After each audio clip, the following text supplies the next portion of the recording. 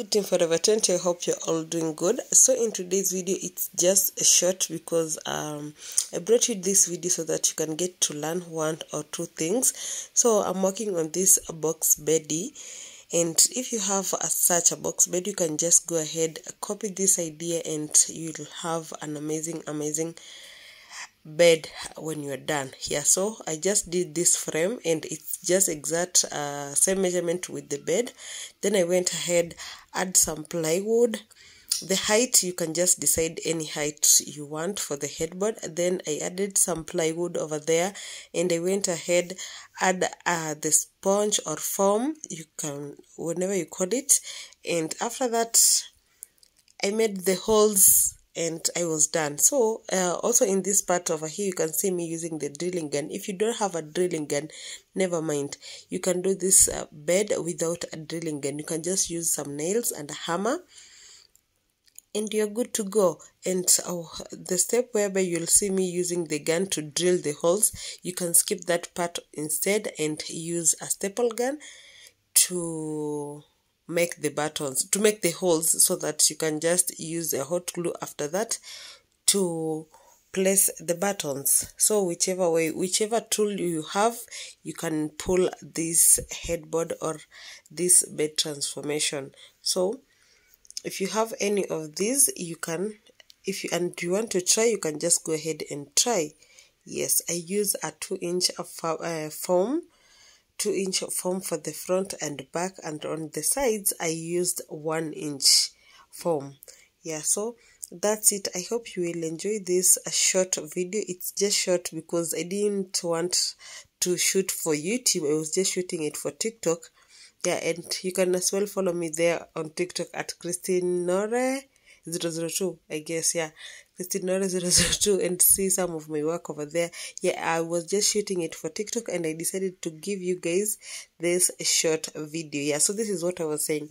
I'm drilling the hole so that I can pull the buttons and staple them at the back. But if you don't have a drilling gun, you can just go ahead and use staple gun, and after that place the buttons using some hot glue.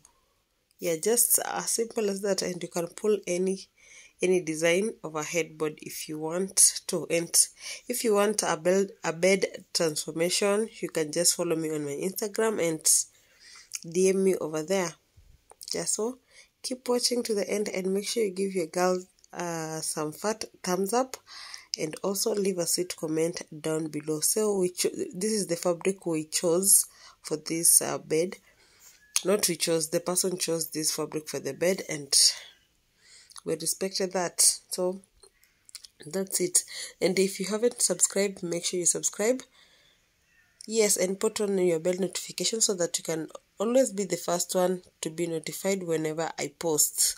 And guys, if you haven't watched my sitting room transformation part 1, please go there and watch. It's just my previous video before this, or I'll leave the link in the comment section, the pinned comment section here. So please head over there and make sure you watch that video as well, and don't forget to share to your family and friends, and also leave a sweet comment down below. So keep watching.